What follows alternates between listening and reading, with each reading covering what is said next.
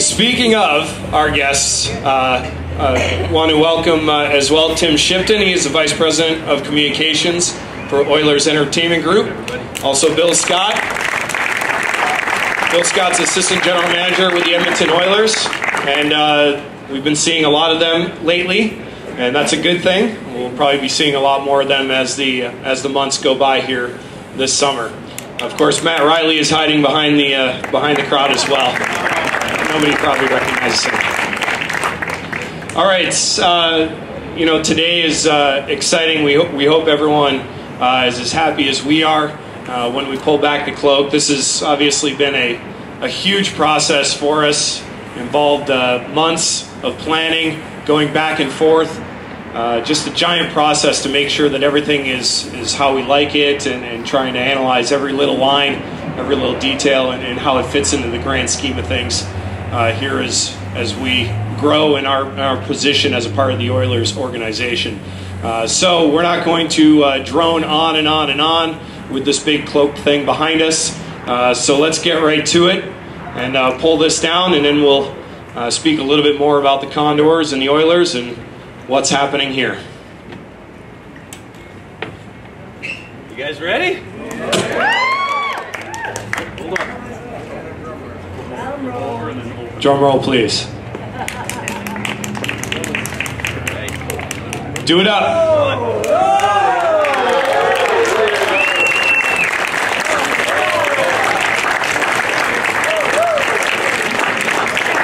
Not bad.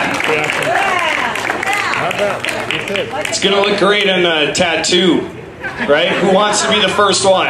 Thank you all. Thanks for coming out today. It's a very important day for us at the Edmonton Oilers, and an important day for the Bakersfield Condors. And I look at this logo, and it gives me a lot of optimism and excitement. The other thing, Mike, perfect. The other thing I can say is that this mic is cutting out, but that's all right.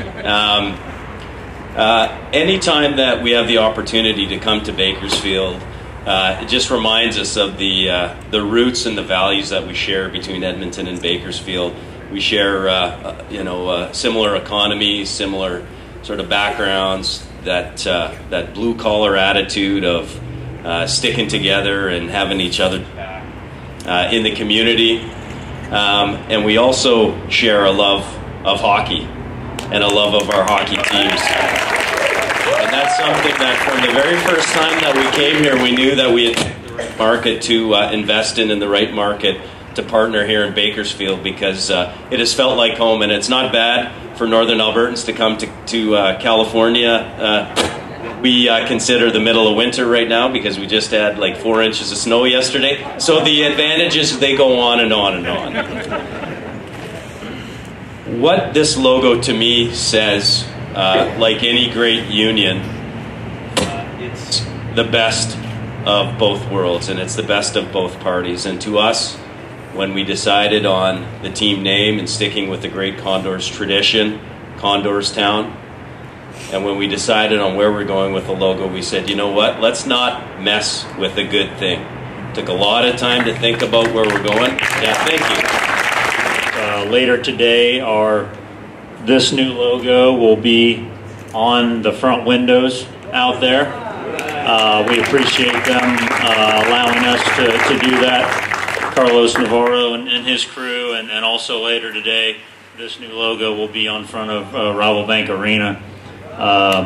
So we're getting it up, and you'll still see some of the other logos around. It won't quite disappear, but we're really excited. As Tim mentioned, our logo was pretty cool. For 17 years, and it had won some awards, and we were proud of it, and I think you guys were proud of it too.